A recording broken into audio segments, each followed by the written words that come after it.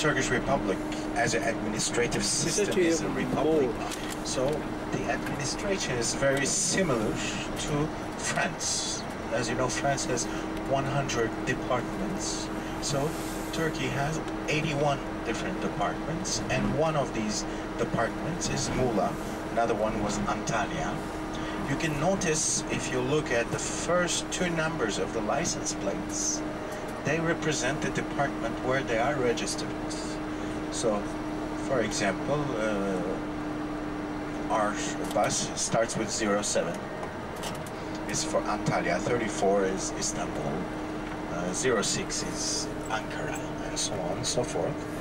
So Muğla is the big city where all the small towns that we saw on the road, and cities like Marmaris, which is a little bit, and you'll see that for those of you that have seen Cappadocia, it looks a little bit like Cappadocia, but it is a special type of erosion on the stones, and the geologists say it is due to the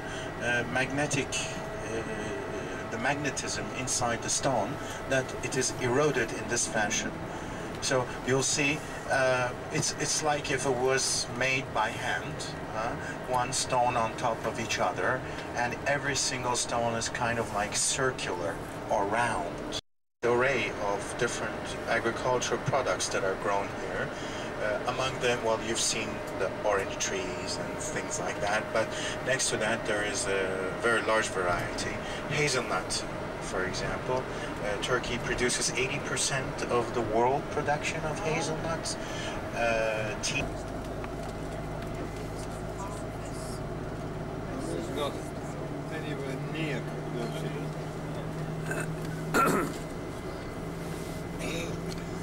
Strange formation of rocks, apparently caused by magnetism in the rocks.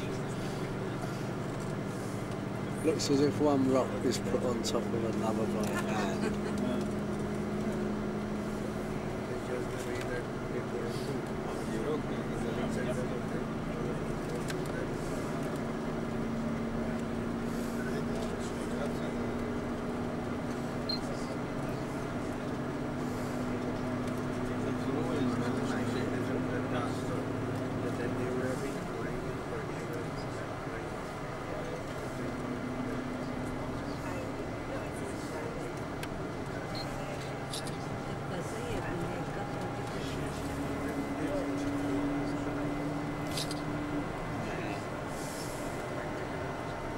It goes in layers, doesn't it?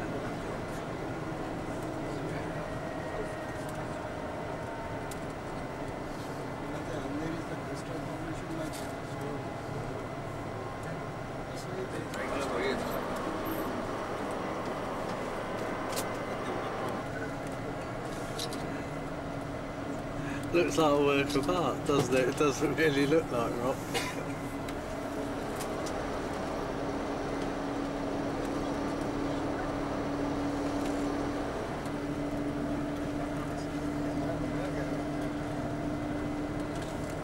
Also,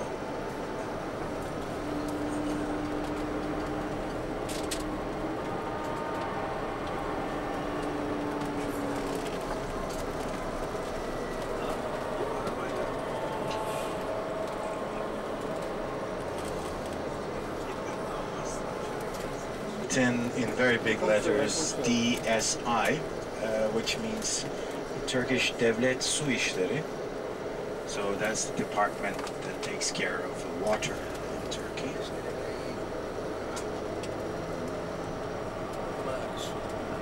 It's down there.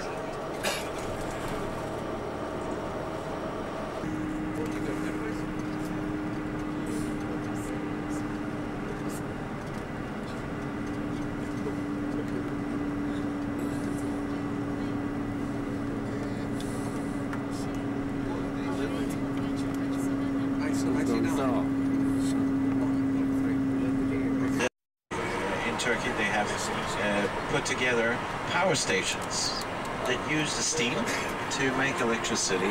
So it's an alternative form of making electricity.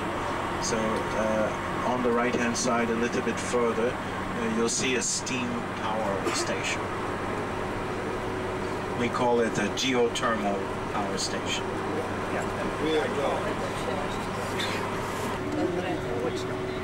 Sun sinks in the west. There's a thermal power station. Over on the right.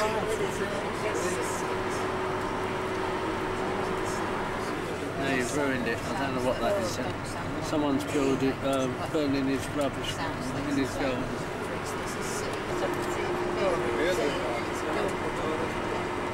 Yeah, I've seen that.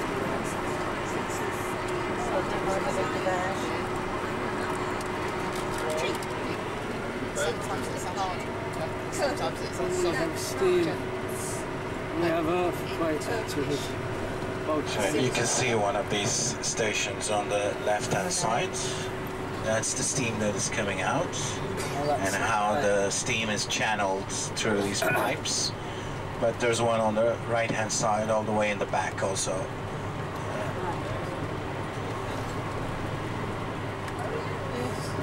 Brilliant. Free energy. Angela Riffin has spoken. Yes, just like Wish you were here. Greece in the distance. It's more than 3 miles away. that was that huge place. Oh,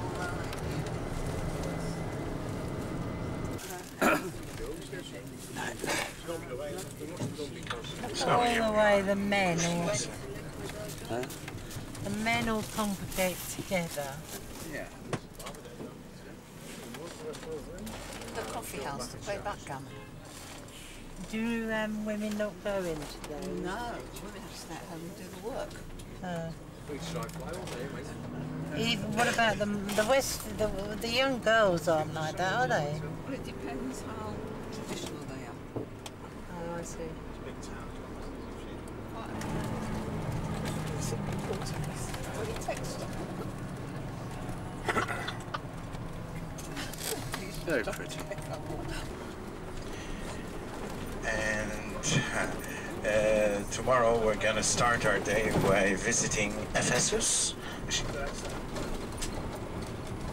So we'll start with Ephesus in the morning, and then afterwards we'll visit the foundations only is left of the Artemis temple, the Artemision, and then we'll visit the Isa Bey Mosque, and then from that point on, those that have purchased the £110 package, they will be. No, they're not in the side. They're separate. Yeah, we'll go with the bus there. From what we call the Acropolis. This means the high city. And at the time when this was an ancient Greek city, the Acropolis was the place that the people came.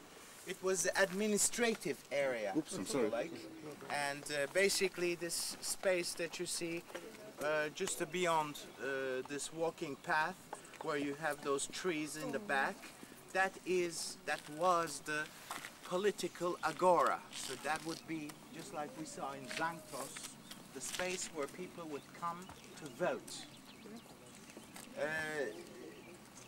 At the time when there was democracy in the ancient Greek times, and Androcles was looking for a place to build his city. And he went, naturally, in those years, people to see their future, to see their destiny, would go to the temple of Apollon. And in the temple of Apollon, you had oracles that would come to see you. They would talk with you for a while, and then they would go into a separate room and go structures. And so this is the entry of the city. So at that time, you have to imagine when you are traveling from one place to another, either you're walking or you're coming with a horse. In both cases, you get dirty. If you're more distance than 20 miles. So the Romans don't like that. So if you are dirty and you enter into the city, they say go to the Roman bath first, take a bath. Yeah. And then no spring water here in this region, but there is a spring water in the mountains behind us. And there is actually an aqueduct that brings the water into the city. It's about 12 miles long, roughly. And that's one of the specialties of the Romans, you know. They carry water on these water bridges into the city. And you've probably seen as you walk through there are pipes that used to bring the water into the city. And there are more examples of those ceramic pipes that we have. So when you look at this road, you'll notice that there are columns on both sides of the road. This is how we know that this used to be the main road. And this main road crosses the city. Have a main street, if you like, in the as you can see, it has been carved, and there are like a rectangle, and there are small circles that are built. Archaeologists tell us that this is actually kind of like the ancestor of the backgammon. Oh. So people would actually play. To pass their time here. And you'll see other examples of this as we go through. You can see the head of the columns that are represented over here. And, well, you can see that this animal here, this is a taureau. The taureau, at the beginning it was a cult that people prayed to, and later on, with the beginning of the mother goddess, the idea of mother goddess, the bull becomes a representative of power. So that's to show you the power of the Roman Empire. Basically, you would have all these bulls on top of these columns. Dat ben je het straks dan. Euro. Oh yeah.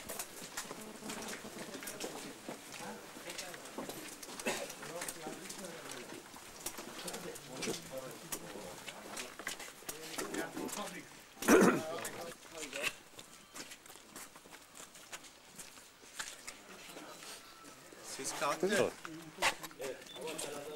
Daha var değil mi? Mogi. Ben je hungry, Mogi? First few, first few steps is the original stone, is the original Odeon that was discovered under the earth and was taken out. And then the rest of it, the top stairs, have been renovated afterwards. But as you can see, the renovation isn't very good. The reason for that is that because the Turkish people are not good at renovation. It's because this site has been an archaeological site for 120 years. So 120 years ago, the technology of reconstruction was not as it is today. And so therefore, you can see that the top has been renovated in a very simple way. At the bottom you can see what it used to look like, and you'll notice that there are foots of lion on the side of the stairs. Yeah. That is a symbol, very specific, that it was a Roman structure. And we know that this used to have a triangular wooden roof. We know that because there is no drainage system in the structure. I mean, if it didn't have a... the seat under you is carved to the inside. So normally it should be straight like it is here, but the traditional one, it is carved, you see, towards the inside, and thus you can have more people sitting in the same space compared to if it were straight down. And would be when they were listening to music outside of its use as a parliament. So let's continue.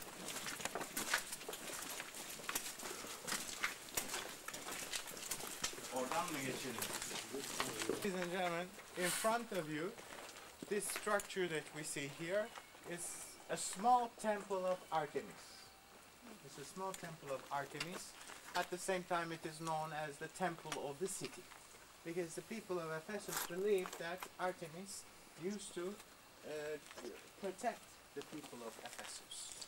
And thus, therefore, in this high city, there was a small temple that was built for it. And right next to the left-hand side, you can see these two big columns. That's where the building of City Hall was. So the City Hall building over there. Now, of course, the thing that we notice here are the different types of pillars. Now, this type, where you have these circles that are twirling inside each other, well, that is what we call an Ionian style color. And, like me, yeah, that's the Doric style. So the Doric style, the Ionian style, and if you look between these two, Ionian, which is the Corinthian style. So these are the three different types of columns that were used in the ancient Greek period. Doric, Ionian, and Corinthian. So we are able, Ionia is Ephesus. And so this column with that circling or the twirling on the sides was actually invented. Look at this, isn't this wonderful? It's all wonderful. The actual walking on the spot here. Where they would have walked. The place where they were playing, what is it, mahjong? Yeah. It's got me. It's given me enough to think about for a few days. Yes. Yeah.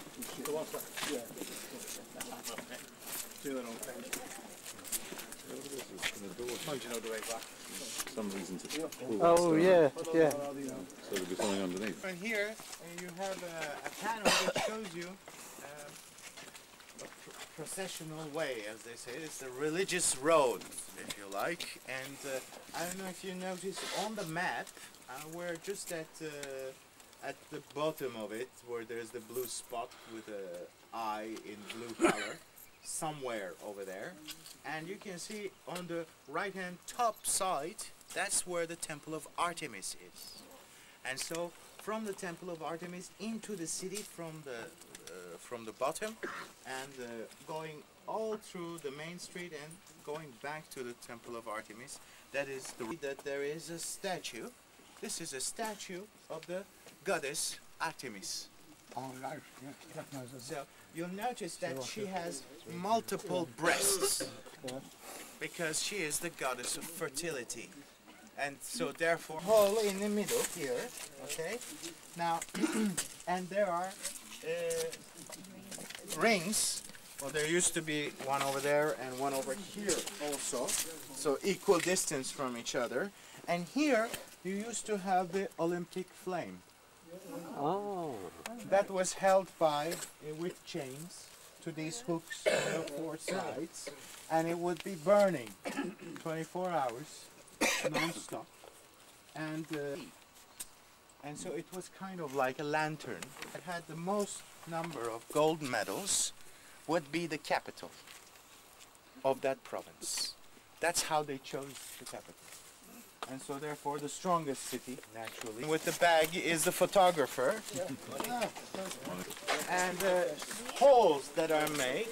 This is made specifically so that you don't slip on rainy days.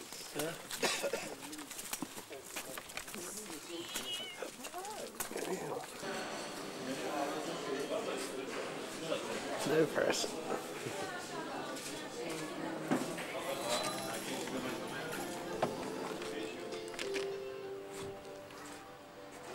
Slightly nice, however.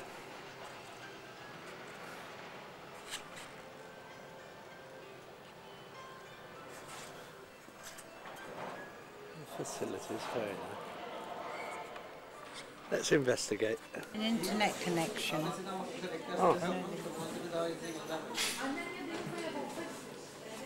No internet connection. Huh?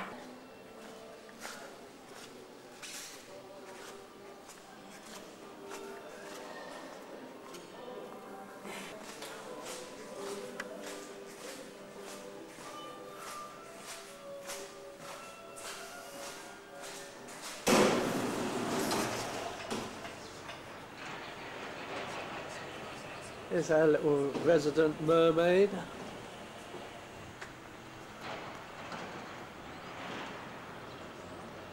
Very nice. Very pretty.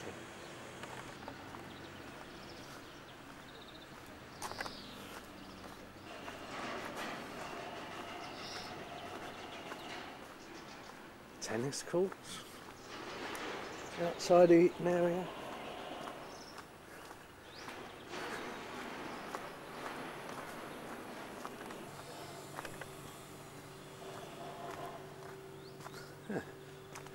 Very picturesque.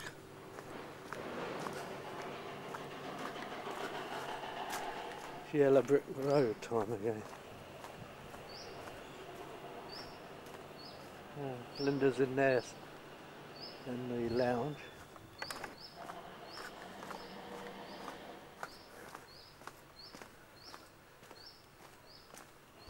Owen in the pool.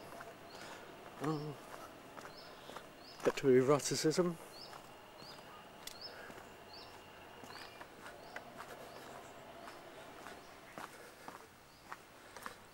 Oh, very nice. Children's area.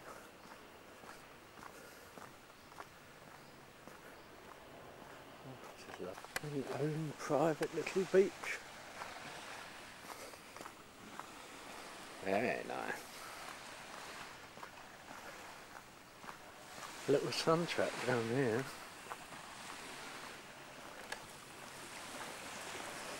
Just steps down to the beach. It is a beach as opposed to sand, but very fine pebbles. But there is a lift. I'll have to ask tell Linda and maybe she can it's very pretty and very hot. I would think down here about 25 degrees. It certainly feels like it. Lovely.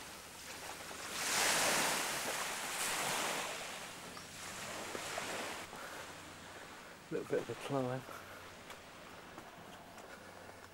Helps to burn off the beef burger.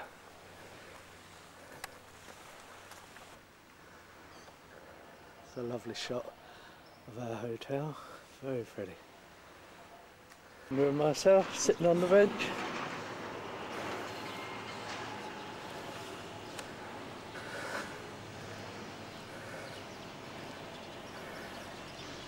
And a little group of rather nice horses a bit further down. I'm out of breath. I've just climbed up from the beach. Learn your English. Yeah? Some of you even said, well, it has an American accent. Yeah? So, let me try to explain. Well, I was born in Istanbul, in the big city. And in the 1970s, so in 1975 approximately, and so those years in Turkey were not so bright, especially towards the end of the 60s, the 68 to 72. As you know, there were student movements all over the world, basically, but the movements here in Turkey. They went a little too far. So there were two fractions, left wing and right wing, and well, under them they're growing strawberries.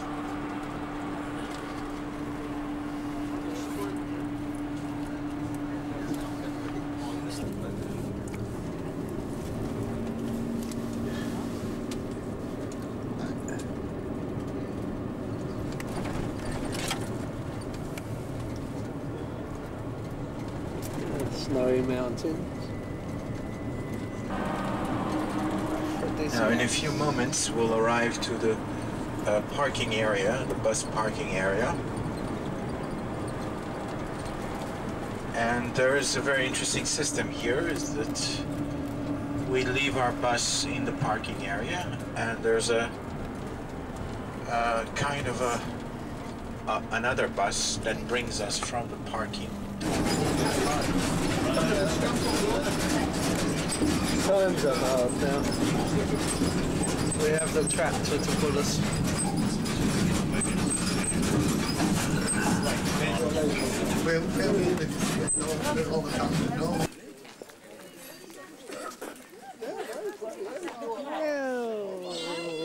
No, look, the cat's dog. Yeah, I've got one. Yeah. Sure. Little kitties. I'm really cool. Cats are covered.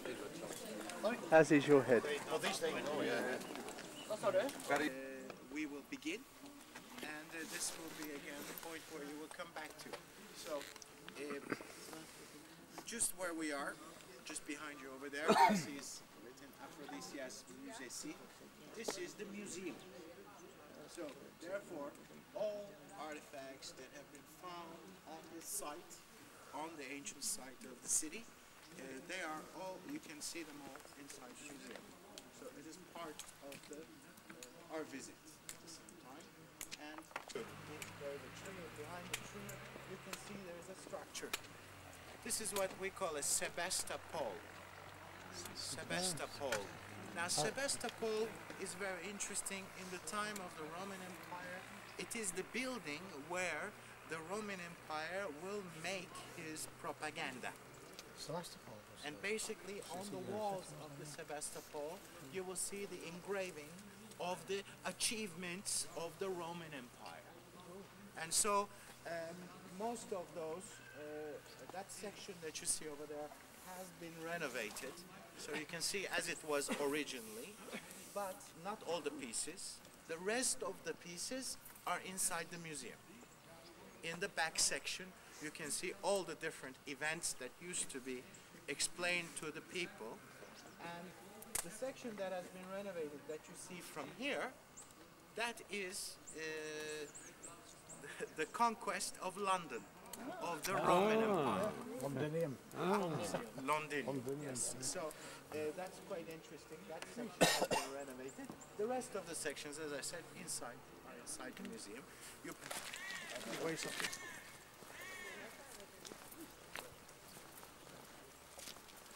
Wonderful structure. This is what we call a tetrapylon. What it means basically is that it is 4 columns by 4 columns, and it is the main entry door of the city of Aphrodisias. So you have to imagine that the city walls actually continued like this to its left and to its right, and the structure, well, it's just very similar to what we saw in Ephesus yesterday. If you remember the Temple of Hadrian, triangle which is held together by the 2 columns on the outsides, and the arch in the middle, held by 2 columns on the inside, times 4 makes it 16 columns. Now, if there is a color difference, this is because they weren't able to find all the pieces, so the missing pieces were made with cement. Now, right to the left of this, where you have those trees over there, that is the grave of the archaeologist, Mr. Kenan Erim, professor at the University of Chicago. So, if you like, we can go down these steps and enter into the city by the door. Oh, lovely.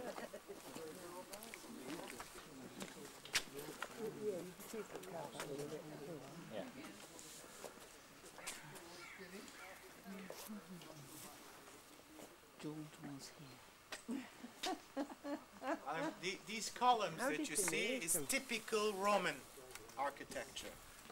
These rays with a 45-degree angle. The ancient Greek were not all the way in the back. And it's on the same axis as the entry door. And that's the temple of Aphrodite. So it's on the same line as the main entry door.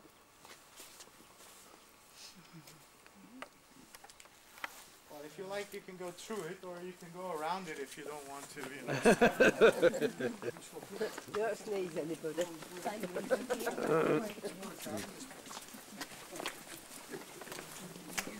Oh, big speck.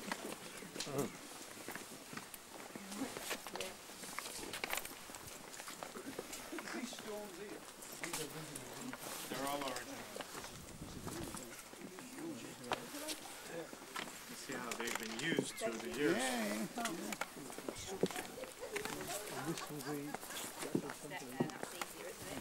Temple is over there. Oh, right, so this is just the Entry. it's just as you walk through the city, I suppose. That's a little gate, We're going to go off this road.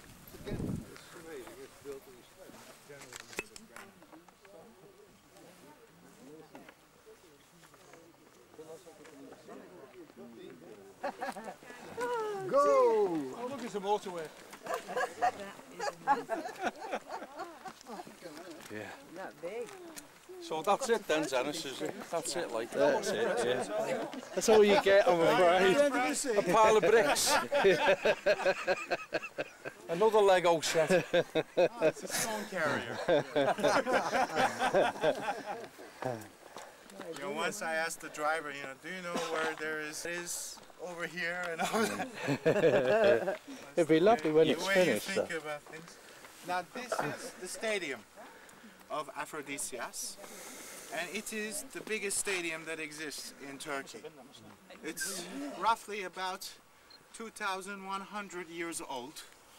It is a Roman structure, and it's about 2 football fields large, and it can hold 36,000 people. Wow. So even today, in the modern times, 36,000 stadium is a big deal. Yeah, yeah. Would you like to bet? So you had actual bookkeepers inside the stadium gambling. And this was secretly financed by the Roman aristocrats. So in that sense, frontier of the city, the wall continues over there. You can see it a little bit further, and it continues until the main door that we saw a little bit further. But the arches, is that the wall?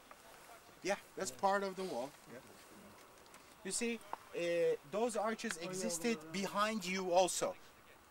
The reason why over here, where you could put a wooden stick also, and you would have a parasol inside the stadium. So if you're the gladiator. Depends where you're sitting. It depends where you're sitting. That's an extra expensive thing. Yeah. Now, from time to time, as you might know, the gladiators didn't always fight each other. Sometimes they fought wild animals. Yeah. So for that reason, that section was closed, basically, if there were any wild animals. Well, they can... Basically. Or the ancestor of it. You can buy a plug So you for keep that the skin down a bit. Not anymore. Silk threads. As you might know, silk is the strongest material that exists in nature, and so they would make threads. Of course, not very thin, quite large. Oh yeah. And they would start to Cut it right slow. Yeah, that's right. And they would water it from time to time. And marble is like a vase. If you can think of it as it was built, and there's a hole here,